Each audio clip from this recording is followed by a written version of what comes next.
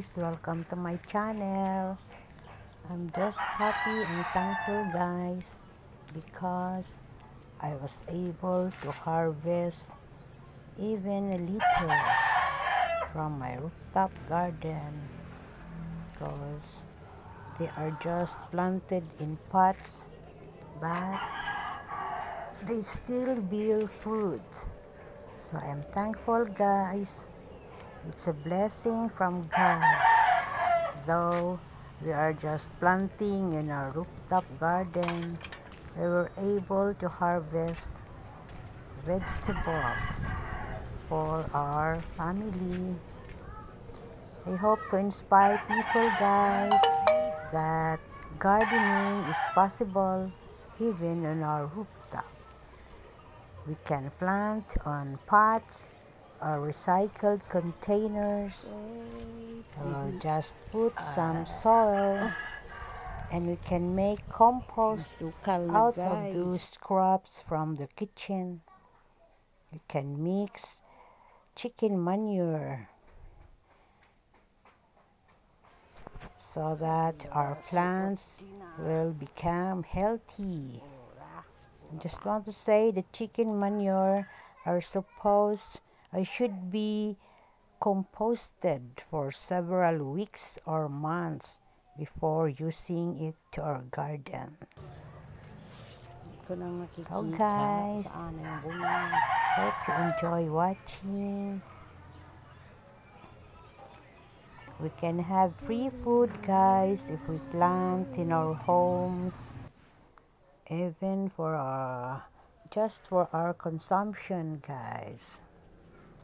We will just enjoy gardening at home in our own little way on our rooftop garden or anywhere we can plant, even if we have a small space, as long as we can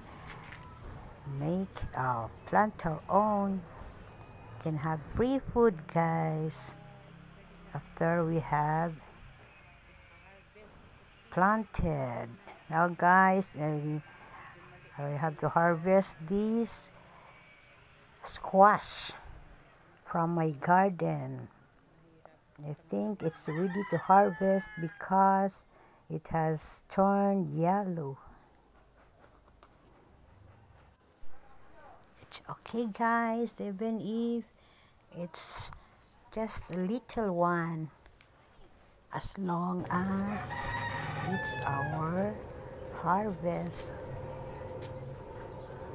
Look guys, you can have free food if we plant.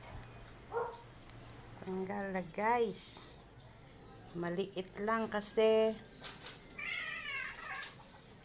nasa rooftop lang po siya guys.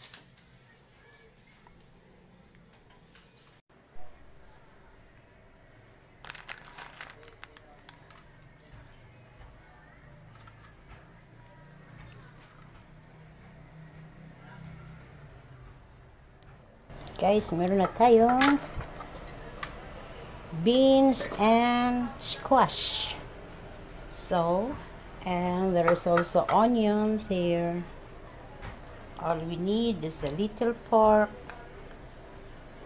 And we can have another free meal.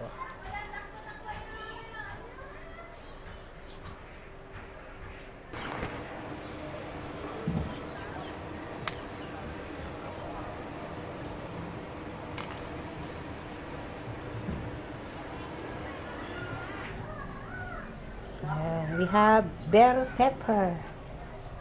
So all we need is garlic, onion, and a little pork. Then we have vegetables from our rooftop garden guys.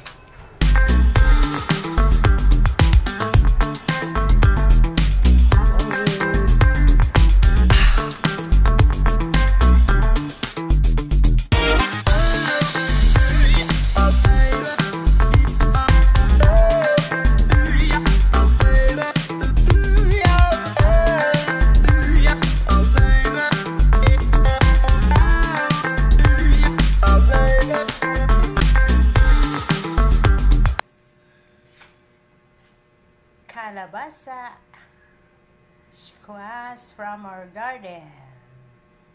Squash, squash, squash. Ano?